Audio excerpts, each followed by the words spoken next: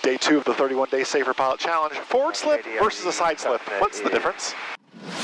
Power back, 10 3 flaps, perfect. Landing still starts the perfect pattern.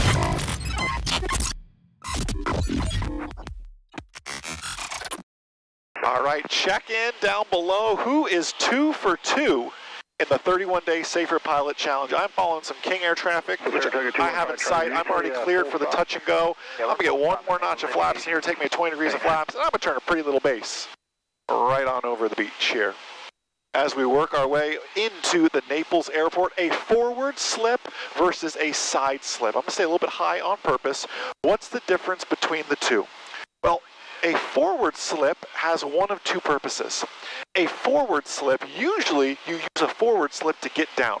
You can actually forward slip for two things. You can slip for airspeed, to lose airspeed. You can slip for altitude, but you can't do both at the same time. That's a dangerous situation.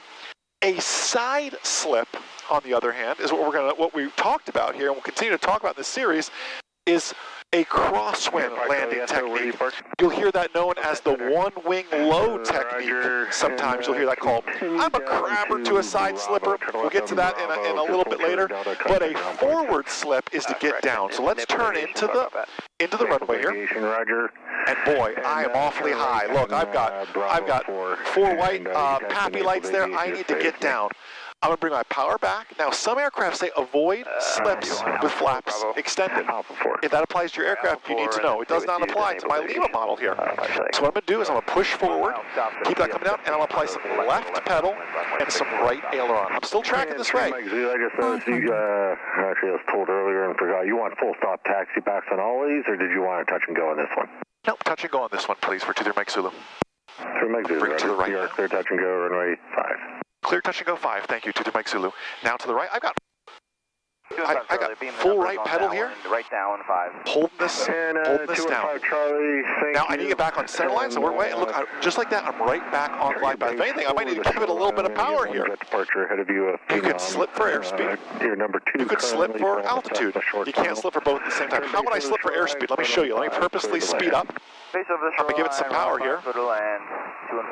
I could hold my wings level in this situation and even slip in this situation. And look at my airspeed begin to bleed off there as well. Let's go ahead and let's land this thing here. Bringing it on in. We are going to be a touch and go. I'm just landing 20 degrees of flaps. Now again, you need to double check.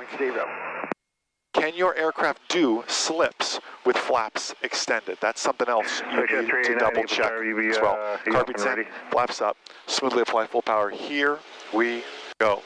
So do you think the 31-day Safer Pilot Challenge is off to a pretty strong start? The MzeroA team has put a lot of love into this. You're in for quite an amazing series. It's all about making 2024 your best flying year yet. Check in the YouTube or Facebook comments down below.